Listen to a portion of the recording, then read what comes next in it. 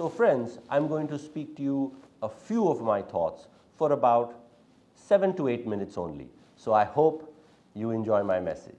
Hi friends, I apologize for not being with you in person. I am very happy to be honored to address you today. Especially thanks to Pradeep Bhai. You've always been a guiding force to me and to UPL. Thank you. Today, we are at a time where post-COVID, the world is going through lots of changes, lots of movement. I'd like to share with you a few of my thoughts on what's going on. First, let's talk about food inflation. Today, cost of food has gone up very high, and as we are the first contributors to the food chain, we know what the prices are likely to be in the next 6 months. Food inflation is a big concern.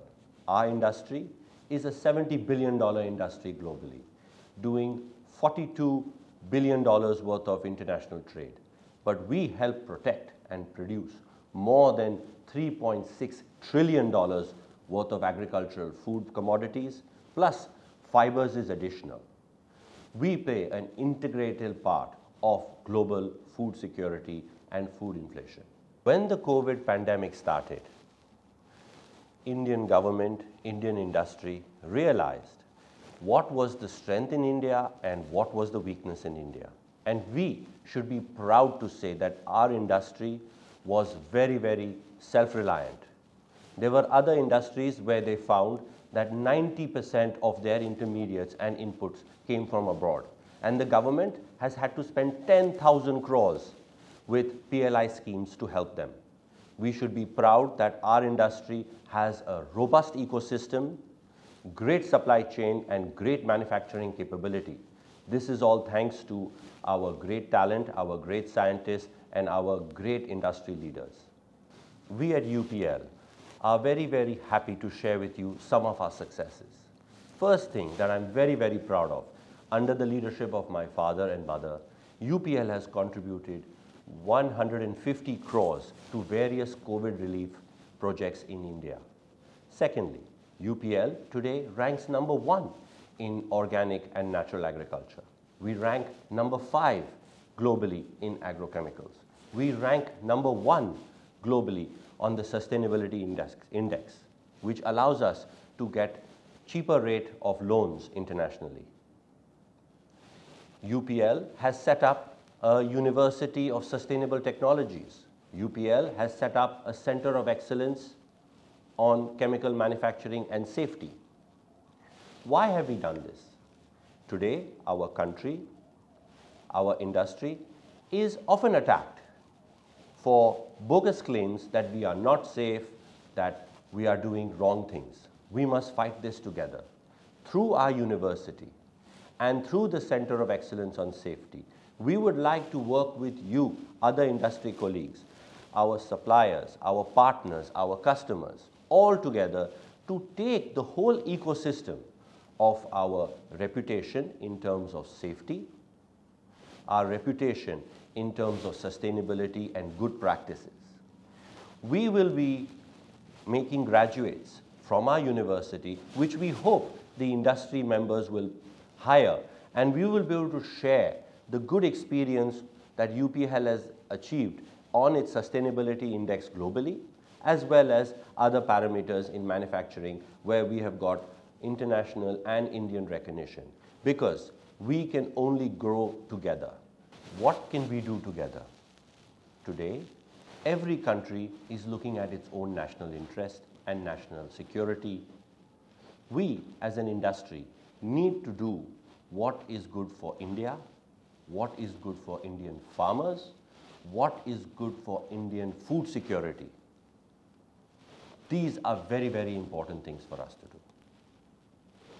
At UPL, we have put together a group of researchers. These researchers, under the leadership of Ganesan, have been doing amazing work and studying data, studying false accusations made by foreign interests and NGOs that are funded from abroad. And some of these booklets are lying in the audience, and I would wish for you all to pick them and take them with you. Here, we found that India doesn't rank highest in cancer. Here, we found that Indian farmers use our products very judicially. India is a country where we recycle plastic. India is a country where we put water in the shampoo bottle and shake it and still use it. And people say our people are spraying pesticides without any thought. Impossible. We are a very careful society. We are a very green society when it comes to all that we consume. Some highlights and statistics about the strength of Indian agriculture. Today, our Punjab farmers hold the record of highest production compared to anywhere in the world in wheat. Today, where can you have a full meal of fruits and pulses for $1? Nowhere else in the world. We are having huge export of grapes and other fruits that are earning fantastic value in the international market. All these things are because of our industry that is helping produce, protect and export our agricultural commodities. Our Honorable Prime Minister wants to double farmer income. We have to keep food inflation in check. Doubling farmer income with keeping food inflation in check can only come from agricultural exports. Global trade of agricultural commodities is more than $1.5 trillion. We can take a small share of that and fulfill our Prime Minister's dream of doubling farmer income. Invasive pests, lot of other challenges, climate change, these are making agriculture more difficult, more challenging. And we as an industry, we as a company are doing an integrated approach of soil health, partnership with various upcoming companies, natural products, organic products, biologicals, and of course, chemicals. In the last few years, our neighboring country, Sri Lanka, tried a very interesting experiment of going 100% organic. Unfortunately, that failed. And enough of media coverage from India and around the world has talked about hyperinflation, food insecurity, planes of food being flown in from neighboring countries to help them. We believe that we as an industry are not the villain. We are not fighting against this or that. We need to do a holistic, integrated agricultural approach. Wrong perception is created that in India, excess pesticides are used. We are one of the lowest consumers of pesticide in the world, but we are the second largest producers of food.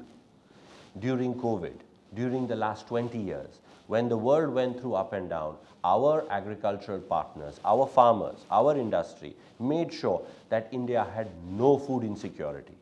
This needs to be appreciated and recognized. Let's talk about our global and our Indian chemical industry. The global chemical industry is $5 trillion. Small countries like Switzerland, Singapore are in some cases higher producers and exporters of chemicals than India. India needs to be a strong chemical producer, which will make sure that all the inputs are provided for.